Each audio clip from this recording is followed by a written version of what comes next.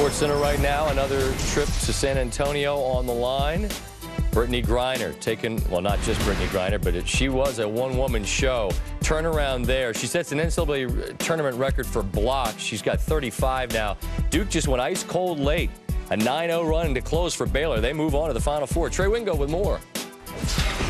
And the children shall lead them. 9 freshmen and sophomores on the Baylor Lady Bears squad, including the sensation Brittany Griner. They're cutting down the nets. They win the Memphis region.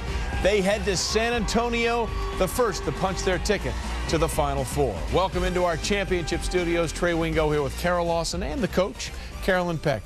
Guys, for most of this second half, it looked like Duke was going to win this game. They had built a big lead, but somehow, someway, with all that youth, Baylor came back, goes on a 10-0 run to seal the Final Four bid. How did they do it? There were 2 key plays during that stretch. The first was a defensive play by freshman Nene Hayden. She gets a steal with her team down 3, feeds it to Melissa Jones, and now they're only down 1. And then a play later on the offensive end, they get the ball to 6'8" Brittany Griner, who they had avoided for a lot of the second half, and she's able to make the basket and give them the lead. Well, Baylor had to always believe that they had an opportunity. When you have a 6'8" player on the floor, you can throw passes to her that nobody else can get to. Hey, she was a great benefactor for them on the offensive end and a great stopper for them defensively. Well, she was 1 block shy of a triple-double. She's now set the record for most blocks in an NCAA tournament. She still has at least 1 more game to play.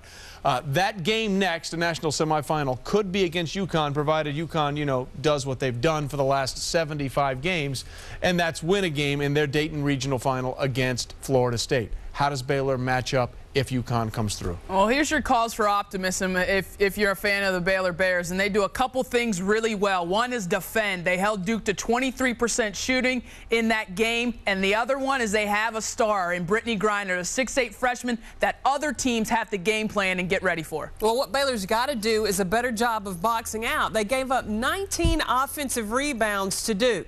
You can't give up offensive rebounds to Connecticut. You've got Tina Charles and Maya Moore who'll make you pay. They don't miss often, but when they do, those 2 play cleanup in the paint. And what makes me so excited about this game, it could be the matchup between Tina Charles and Brittany Griner, by far the 2 best centers in the country. Again, the freshman has already filled her role in that capacity. They'll be there. Brittany Griner and the Lady Bears. We'll find out Tuesday night if Uconn advances with their 76th straight win. The regional final right here on ESPN against Florida State.